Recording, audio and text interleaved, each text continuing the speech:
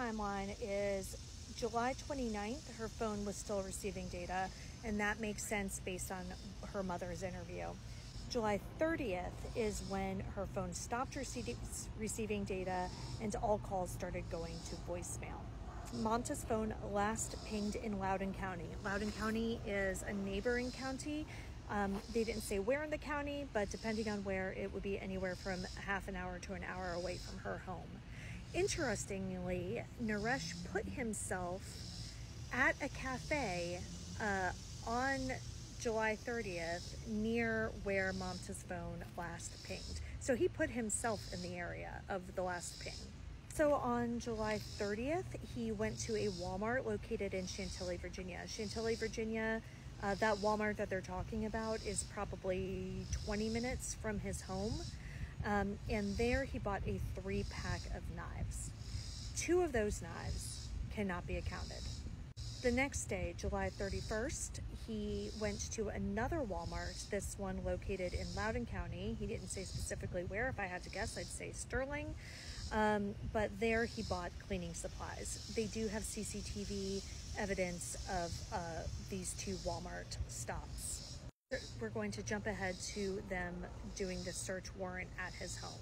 Now, this is where we found a lot of evidence. So remember when people were saying that they saw police take out pieces of carpet from the home? Well, now we know why. According to the Commonwealth's attorney today, they found what appears to be pooling of blood and blood spatter throughout the home. They were able to find this using Blue Star technology, is how she referred to it. Basically, that's luminol. And so luminol is a chemical that you can spray and it will react to blood. However, it can also react to different substances such as bleach in the same way. So there is a possibility that this isn't blood, and this does, get brought up later. When investigators entered the master bedroom, they saw that the bed had been moved to a location where it was blocking the master closet. So investigators obviously thought that was weird. When they moved the bed, they saw that there was a stain on the carpet underneath the bed. It was a light pink stain. The investigators believed it to have been a blood stain that was cleaned up. They used the Blue Star tech, and they do believe that it is blood.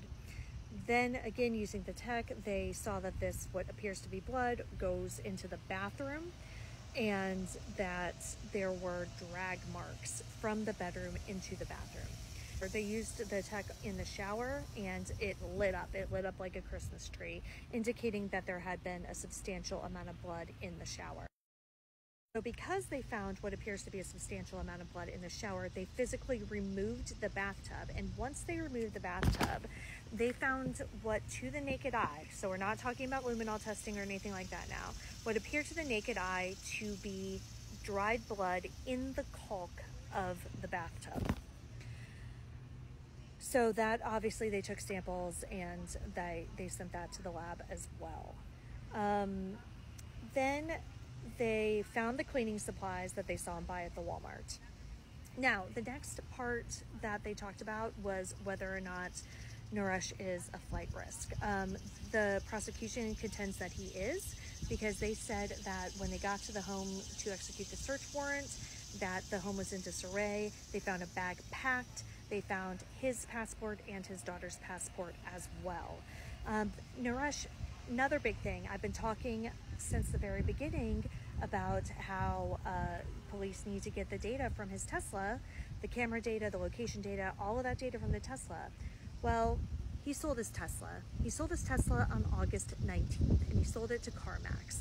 So we don't know if police were able to get any of that data prior to the sale, or if they weren't, if they're able to get any data now that it has been sold. I don't know the current location of that car. Now, speaking of selling things, he had also contacted 2 different people about potentially selling his home in Manassas Park. Okay, so that is basically what we've got from the prosecution. After the prosecution kind of laid out the evidence that they had, then it was the defense's turn. And the defense said that his lawyer said basically, look, I know this looks bad, but looking bad is not evidence of murder. No, yeah, he sold his car. Maybe he doesn't like Elon Musk anymore. Literally, that is what his lawyer said in court. That was like the first thing he said. So he's like, yeah, he sold his car. Who cares? He also brought up the point that we don't know officially from a scientific perspective if what police found in the home was in fact blood. They just found substances that appear to be blood. It needs to be tested, and testing takes time.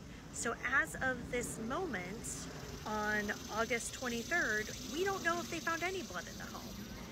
All right. His lawyer also said that, if he wanted to leave, he had plenty of time to do it, which is a fair point. Because he didn't leave already, he's not a flight risk. He also said, listen, I think he should be released on this charge. You don't have a body. We don't even know if she's dead.